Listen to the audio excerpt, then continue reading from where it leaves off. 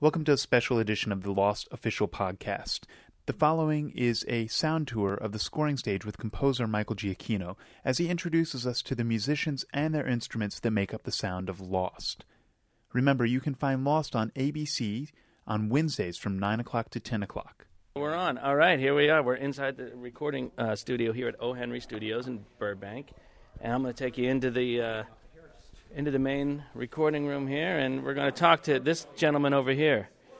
I'm going to steal this guy. This is Jim Sitterly, and he is one of our violinists. You can say hello. Hi. This is going to be broadcast to the universe for the ages. You know, for hundreds of years from now, Martians will be listening. What kind of cool tape recorder is that? It's a DAT player. Oh, it's a DAT player. Yeah. What does DAT do? They want to talk about some of the sounds. I want to make some of the strange sounds that we make week to week. Well, you know? Michael's famous for the old... and he also does quite a bit of... And then there's also the...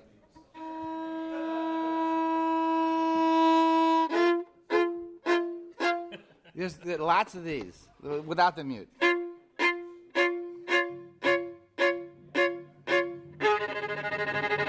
lots of those. It's funny when you hear it like this with just one violinist. It sounds like some guy's in the barn playing something, you know, before the hoedown. Okay. There's none of this. Whoops, I'm only tuned.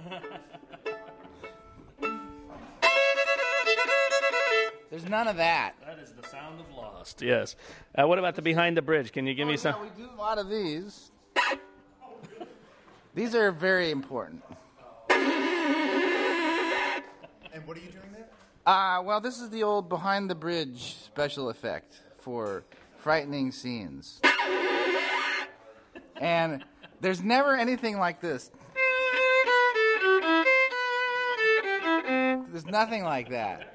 You know what I mean? There's nothing ever melodic. It's crazy, isn't it? So that's a violin. Well, you wouldn't even remember any of the themes from the show, do you? Sure. Remember anything? He goes, yeah. Let me look one up. Oh, here's one. This is a very famous Michael theme. No, Great. This is the theme. There's always the. Let's see. What is the one that is? That one.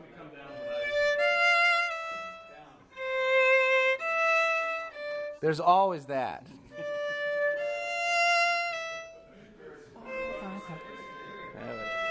See, he doesn't remember. They come in here, they sit down, and then the moment they're out, they're gone. They don't even know it's gone.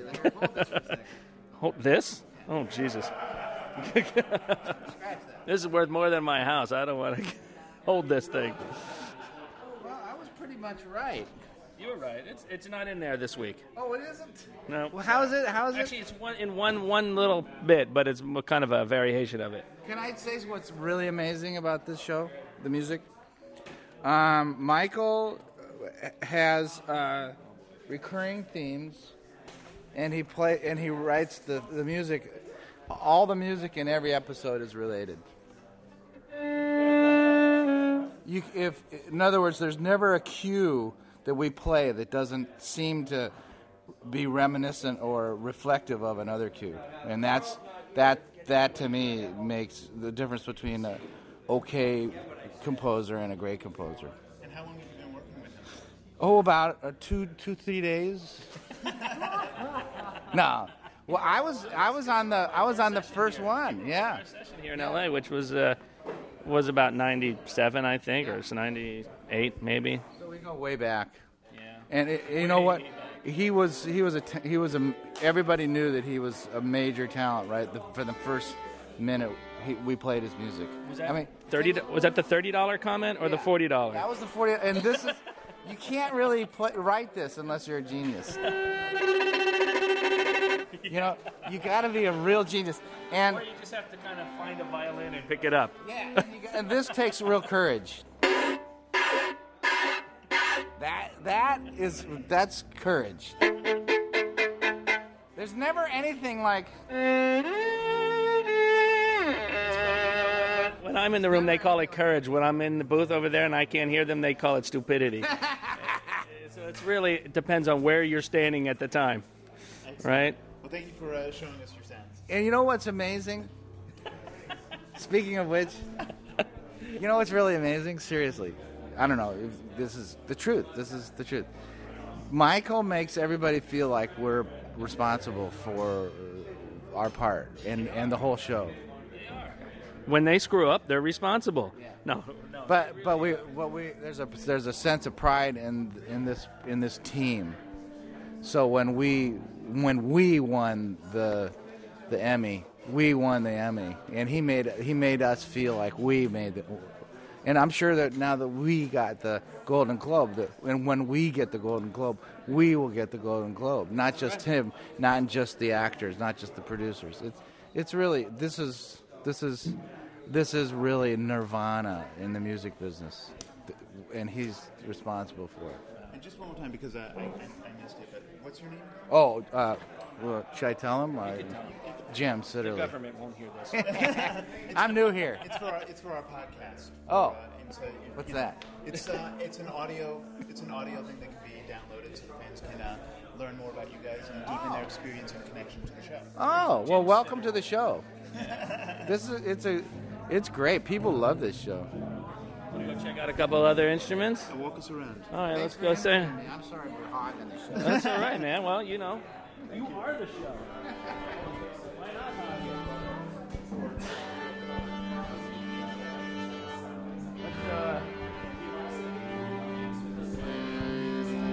These are the basses. So we're going to get some strange sounds. Well, it's easy to get strange sounds out of this one because it just comes natural to him. He's much more of a legit player, so he has to work at it more. You want to actually just take the mic? Oh yeah, sure. So let's. I want to. We're doing a podcast that's going to be sent out to everybody, and we're just kind of just getting different sounds and different stuff. Do you want to introduce yourself and talk about what you do? Dave Stone, bass here.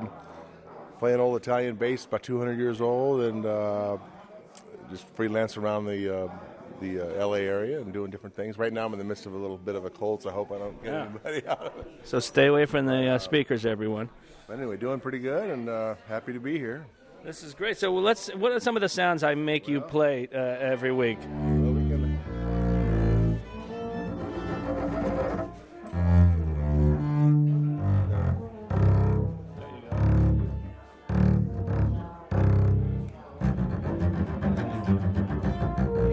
What about like a behind the bridge thing? What does that sound like on here?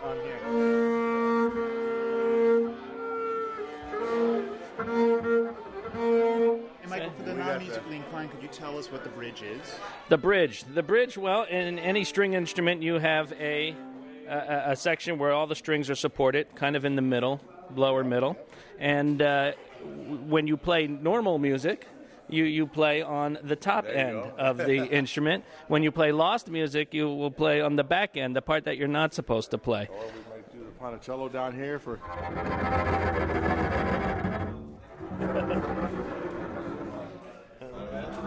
Absolutely.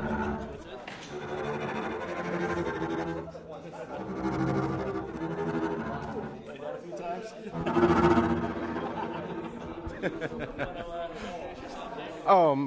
My name is Carl Vincent. I'm merely an intrepid pugilist out to please the constabulary. And it's great to be here with Michael, and he does have us play a lot of very interesting things. It's always a challenge, and we never know what to expect.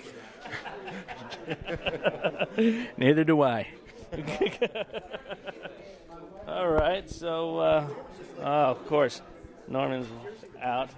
All right, this is, we're doing a podcast for the show. They're going to kind of broadcast a little thing for the fans, and they're doing a behind the scenes of the music. So, and this is the trombone section. So I was wondering if we could get you to do the out to commercial for us real quick. You know, that thing.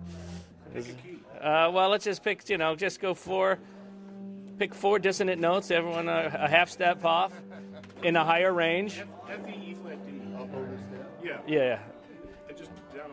And then, yes. So, You conduct. all right, 1, 2, 3. There we go. All right. Yeah, it's a commercial. Thank you. There it is. Now to the Bounty commercials. Thank you. Oh, here's some fun stuff over here. How you doing? Hi, how you doing? All right, here. Now you're going to have to hold this. All right. I'll come in and Sorry. tell me if you recognize any of these sounds. You can hold this down here. These are all. And this is the man, actually, right here, Emil Richards. How you doing? Hold these. These are his. Emil's doing all the percussion for us here, and all those weird sounds that you hear that I make him play, he plays them, and he plays them amazingly. You want to give us an example of what I make you do on this?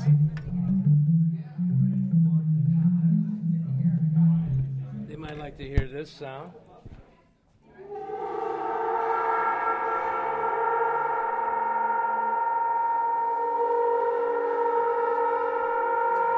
This is an old orchestral secret sound that you hear in scores. I don't even know if we should say how it's done. What do you think? Yeah, it's a super ball. Oh, there he goes. He blew it. It's a super ball. You drag a super ball across a gong, You know, and the that's what reason you I get. had this hole put Well, in so you there could is do this. for the bowing, so we can.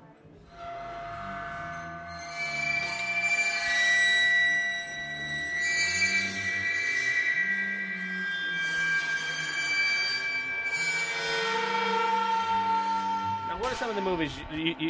Emil's worked on so many movies. What are some of your biggies? Dr. Shifago. All right, that was last year, right? No, a long time ago. Let me see. We just did some work on King Kong, Yeah. and we also worked on. All the Star Trek movies, There you go. Lethal Weapon movies. You've pretty much recorded everything, right? I've done 1,850 movies. Oh my God, Jesus! I don't know if we can probably take out the Jesus, but there you go. All right, so now here's another sound that you probably you'll recognize. That's something that we use quite often. And what instrument is that? It's called an onclang, but it's a metallic onclang. Most onclangs are made of wood. This was one that was built in the 30s, was it? Yeah, actually 1902. No, there. 1902. And this is a very unique sound that I discovered he dragged in on The Incredibles, and I fell in love with it from then. So, and then there's this thing. Guts of the piano. The guts of a piano.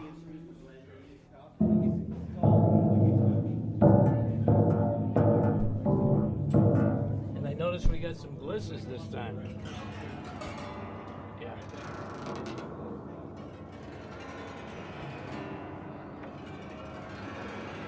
I think I'm going to get a guitar pick out. It'll work much better with a guitar pick. Drums. Is this one of your percussion guys that you were telling us about? Yes. So everything in here. So we got, everything we need to make enough noise to make you scared. We're not using metal this time, but I brought this You never again. know, we might. This I is love that thing. you know what this is, all the.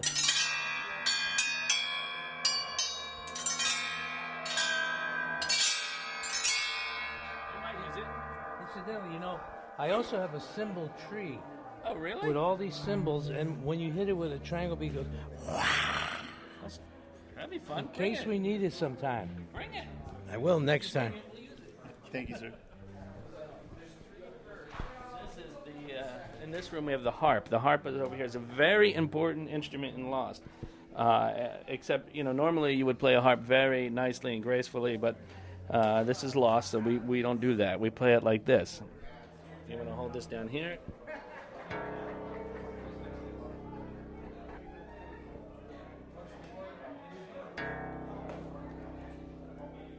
So that's a sound. That's a really important sound in Lost, and it's used quite often in the show, and it's just one of those sounds of the show, You always try to come up with some things that, the goal for me was when I was a kid, I used to watch TV in the other room, and I could listen to my parents' television, and I could, before I was going to sleep, I heard the TV on in their room, and I would try and guess what they were watching by the music on it. So I've always tried to kind of set some sort of specific sound for a show, so, maybe some kid will do the same thing. You could, something that you could walk by the television room and go, oh my, they're watching, the Rockford Files, or they're watching whatever, MASH. What are some big shows or films that were influencing you, when you were... In television? In television, it was Johnny Quest. It was Mission Impossible. It was MASH. It was the Rockford Files. It was Emergency. It was Adam 12. It was, The Muppet Show was huge for me. I mean, huge. Buck Rogers, the A-Team. I don't know, all of those things. But they all had their own cool sound to them, and I used to love listening. And back then, everything was recorded like we're doing today with live musicians, a live orchestra. So really, a lot of musical training came out of my just watching too much TV, and just listening to everything. And same with films. So it's, I'm just trying to hopefully carry on that tradition of just doing live music for TV. It's a really fun thing to be able to every week come in here with these guys, and you'll see they're amazing. They don't rehearse. They just look at it for the first time when they sit down, and they play it. What they're going to play today, they have never seen before. So, and that happens on a daily basis for them. And they're just amazing. Their talent is pretty staggering. It's fun to watch. Excellent. So I think that about wraps up our tour. Yeah. Okay. Great. Excellent. Hey, I was just. You hear it done for real. You want to hear it done for real? Come on. Yes, this is. Which camera do you have? Michael. This is Gail. Hi, guys. This is Gail, and Gail has a huge role on Lost because what she plays, the sound she makes, is an integral part of the sound of the show. As you can put your mic down here. So we do. I have to play with my nails, right? Which is not an easy feat to do, especially since they're not long. And I'm sucking as low as I can. And it's painful.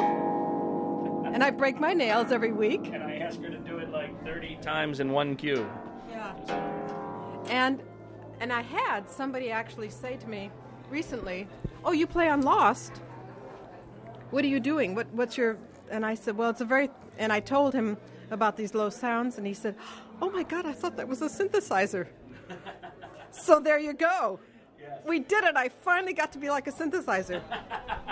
Come here, you. I love this man. She's the best. You'll have fun watching this. Yeah, we have a lot of fun. She's so good. And sometimes what I have to do, because I'm down there and my arms don't reach, I have to get down really low on my chair. I'll back up a little bit, get this out of the way, and I'm stretching down here as far as I can. I'm sitting, if any professional harpist saw me, they'd say, "Oh my God, oh my God." Anyway, I know Michael has to get started, and sometimes we're playing the two together, You're not supposed to know. So there. Excellent. Thank you.